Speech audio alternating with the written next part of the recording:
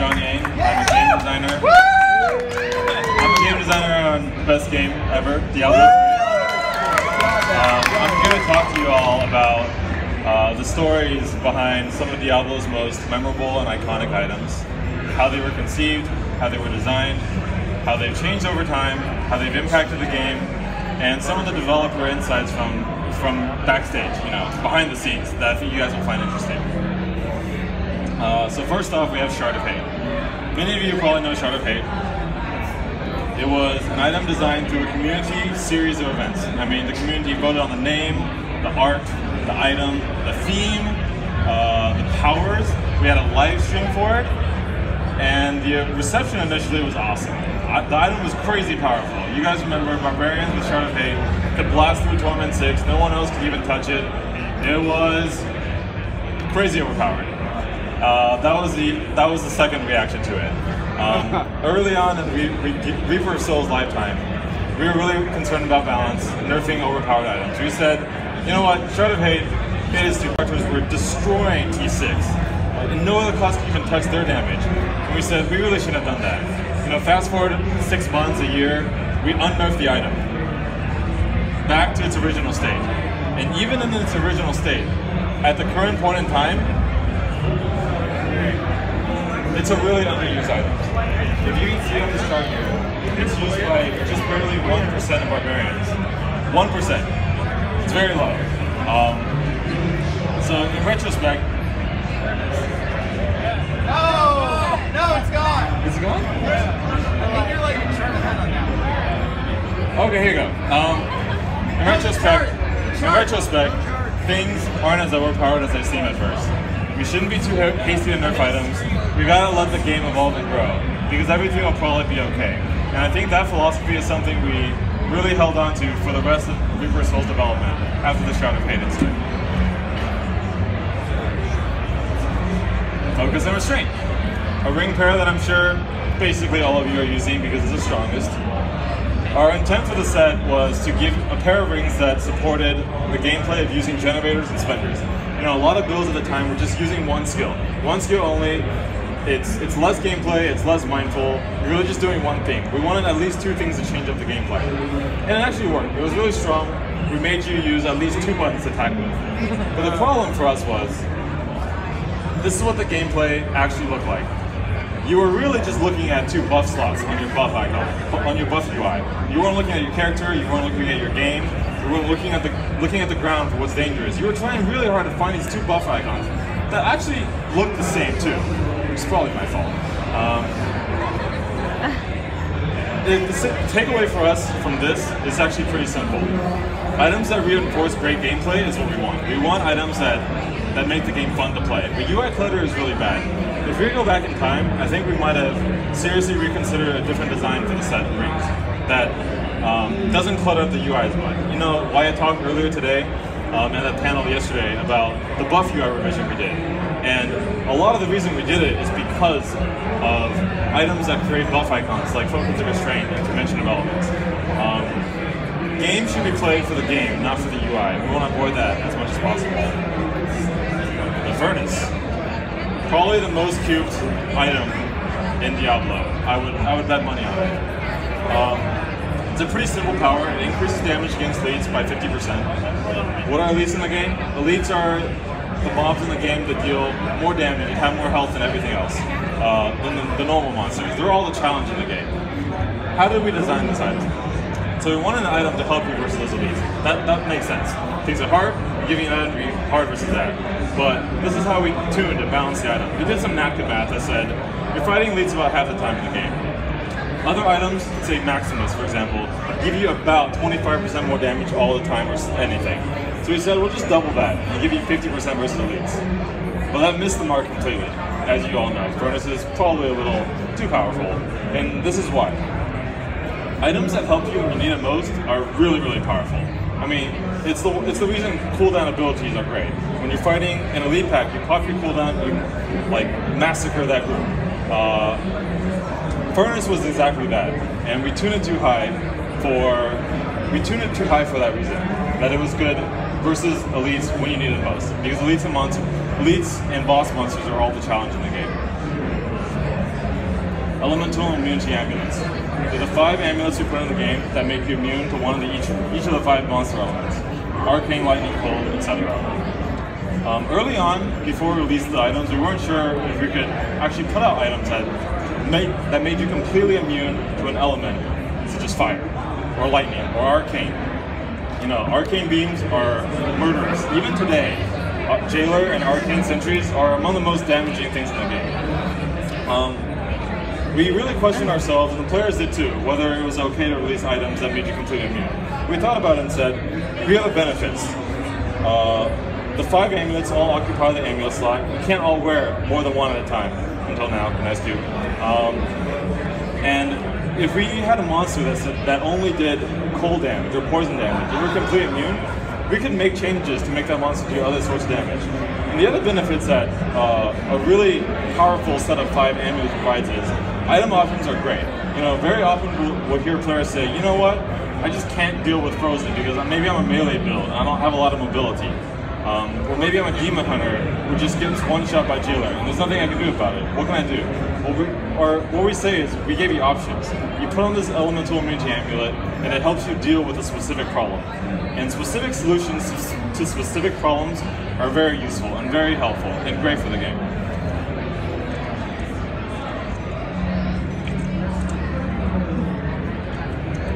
Mortick's Brace.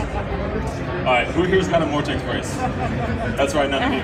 No, I do. You have it on console? You're banned. So here's Mortick's Brace. It enables every rune of Wrath of Berserker. Wrath of Berserker has 5 runes. It makes the skill about 5 times more powerful than it normally is. Here's Wrath of Berserker. It's the Barbarian class's most powerful 2-minute cooldown ability. The last 20 seconds normally. Separately, in that same patch in 2.3, we had made a Mortal King's 4-piece bonus that effectively made Wrath of Berserker last forever. It made it basically have no cooldown. So what happened was, we had these 2 powers that independently were very, very normal. We have a lot of items that say, enables every rune, lasts forever, you know, removes the cooldown, whatever. But when you multiply these 2 together, having all the runes all the time was insanely powerful. We went into PTR, not really thinking about it, and when it came time to look at the leaderboard, see how players were doing, we found the Barbarians were performing far better than we wanted them to. We really wanted the classes to be balanced, you know? And we said the synergy was too strong. We pulled the item at the last minute. Our takeaway from the Tale of Mortick's Brace is we really got to take into account all the game mechanics in the game when releasing items and making items. When 2 items synergize with each other, they're far more powerful than the sum of their parts. They multiply together. And that was our mistake with Mortick's Brace, and we're more careful about that now. Sunwuko pack. Sunwuko set for patch 2.1. You guys played Monk at the time. The Sunwuko set bonus at the time was spending 75 spirit spawned a clone that dealt 3,500% weapon damage, auto target, AoE. So players said, hey, you know what? I want to generate as much spirit as possible and spend it as fast as possible to deal the most amount of damage. And what did they choose? Was it Lashing Tail Kick? Wave of Light? Nope, it was Mantra Spam. People mashed the buttons, people made macros. It was terrible. The gameplay was just hold down left click and then hold down another button without caring for where you're aiming, because the clones just spawn and kill everything for you. On top of that, the players who manually spammed the button had physical pain. A lot of players complained that my hand hurt, my wrist hurt. God, please stop this. And this is one of the things where we actually pretty quickly to it. We're happy with what we did. We changed the set bonus at the time to require you to spend spirit using an attack. You know, Lashing Tail Kick, Wave of Light, etc. And these did, in patch 2.4, we've updated the set even further to support sweeping wind focused playstyle that provides both damage and toughness via sweeping wind, and has you spending the same spenders as before, Wave of Light, you know, Lashing Tail Kick. The takeaway here is something not specific to the Sunwuko set, but it's just for the game. I would say all games in general. When we want you to push buttons, we want you to push it intentionally. If this is a button that we make you push every 2 seconds and you always want to push it, it's free, it has no cooldown, it has no cost. There's no reason to have that button in the game. It should be changed. because mindless gameplay is really bad. Spamming gameplay is even worse, because it can cause physical pain. And button presses should be meaningful and intentional, because that's what the gameplay is. When do I push my buttons? Where do I push it? Where is my character? Where are the monsters? How am I positioned? Sever. This is a pretty interesting item, actually. It's a really mysterious power. Slaying enemies rest in pieces. What does that mean? So on the right, that 79k in white, if you can see the screen, is the damage you dealt to the monster to deal a killing blow. Pretty small amount. 1,967k, that was Sever, dealing additional damage that was purely meant to be cosmetic, just for visuals, because big numbers are cool, everyone likes big numbers, and critical deaths, it was also guaranteed critical damage. And critical deaths on monsters caused them to explode, and like bloody guts and stuff. It looked cool. Just big numbers, it looked cool in two different ways. Intended purely to be cosmetic. But, how did players decide to use this? Well, marked for death. Room 7. So there's a mark for death room that said, whenever you deal damage to one enemy, spread 20% of that damage to all enemies around it. Naturally, players found out that using Sever with mark for death meant that they could cause unintended amounts of damage, a lot of damage. We responded pretty quickly, and hotfixed and nerfed this combination. But for us, the lesson we learned was, when we're making items and things in the game, we want to make it with the original intent in mind. If we want it to look cool, we should do it via effects and art, instead of making you get a huge damage number, especially if it can cause gameplay ramifications future. Because players, you all will always find creative uses for mechanics. That's what you guys do best. And it really sucks getting things nerfed or taken away. We don't like it either, so that was our fault. Shimizu's Hallow. Yeah, Shimizu. Steve Shimizu is our lead gameplay programmer. This item is named after him. He's in the back here. And here's why the item is bad. Shimizu's Hallow. What the item did was, when you're low on health, it guaranteed you critical hits. What the intention was, when you're low on health, when you're taking damage and near death, it gave you tons of damage. Guaranteed critical hits means your damage is probably quadruple, right? So it was supposed to help you when you needed it most. How players decided to use it and tried to use it was try to gain the benefit all the time by staying at really low health. And then they got mad when they died. They got mad when they were healed by a health club. They got mad when other people healed them. It was terrible. It was really awful. On top of that, this is what it looked and sounded like when you were at low health. The screen was bright red, it was super stressful, it was loud heart-thumping noise. That's not how the game is meant to be played, but that's what players want to do, because they always want to maximize damage. That's perfectly fine. Our takeaway from this is, when designing legendary items, we really need to reinforce desirable gameplay. And desirable gameplay includes things like healing up to full, healing up your friends, killing monsters, avoiding damage, avoiding danger, progressing in the rift or something like that. And that was our takeaway. Nagelring, okay. Nagelring, from patch 2.3, I believe, summons a fallen lunatic to your side every 10 seconds. You could have about 4 of them. Here are the fallen lunatics. These bright blue guys that walk up to monsters and explode. This is what they did. They dealt incredible amounts of damage to anything in sight. And it was cool, it's awesome. They're super flavorful, they're monsters you know and love or hated. And the item itself was cool, so what was the problem?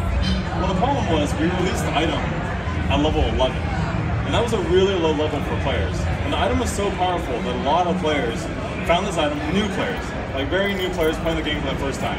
They found this item and they're just walking around and then everything dies, including monsters and bosses. And they didn't get to actually play the game. This player here is like level 42. He says, I found this ring at low level. I haven't actually fought a boss because by the time I load in, the boss is dead from Nagelring. And that sucks. Our response to Nagelring is pretty simple. We just increased the maximum level to 40. At level 40, you should have fought every boss once, beaten them, seen their mechanics, overcome the challenge. Because protecting the first time experience is really important. I think you all may remember the first time you ever fought Diablo or the Butcher or any of the other bosses in the game, and it was fun. And the second time you fight it, if you're more powerful and you're overpowered and you obliterate them, that's cool. As long as you have the first time to compare it to. But if you're playing a game and everything is trivialized by an item that you found on low level, it's not a game, and the game is fun, and we took away the fun from you. So that was our mistake. We're fixing that in patch 2.4. But we do have a lot of overpowered items in the game. That's what Diablo's all about. But we want to save them for max level, for players who are more experienced. Unity. Unity was a ring that was intended for you and a buddy to both put the ring on, and you guys can share the damage between you two. Neither of you takes more damage than the other. You guys die and live equally. Separately, there's another set of items that made your follower immortal, and we did that for each of the followers. So players found a combination of using these items, where you put a Unity on your follower, you put the follower's immune relic on them, and a Unity on you, 3 items total. And that made you transfer 50% of the damage you took to your follower. And that was actually pretty cool. But it was actually really powerful at the time. And this combo existed when the game first shipped. When Reaper of Souls first shipped in patch 2.0. A lot of players said, this is the only way to go. There's no other ring you could possibly wear except for Unity. It was so powerful that players didn't want to play in groups either, because single solo player was so powerful. You know, you had a ring that reduced 50% of your damage in solo player. In groups, it didn't really do anything. And we questioned if it was okay. We liked that the combo required 3 items. That's a lot of items to find every season.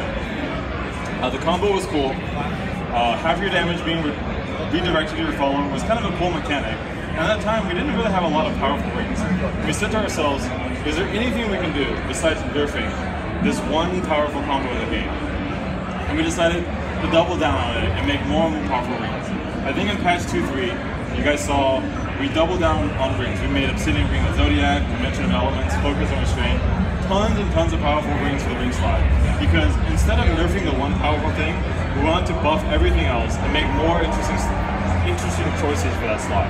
Here are 4 of the rings that are in patch 2.4. Some of them are as powerful as Unity defensively. Some of them provide as much damage or more as Dimension of the Elements, depending on your build.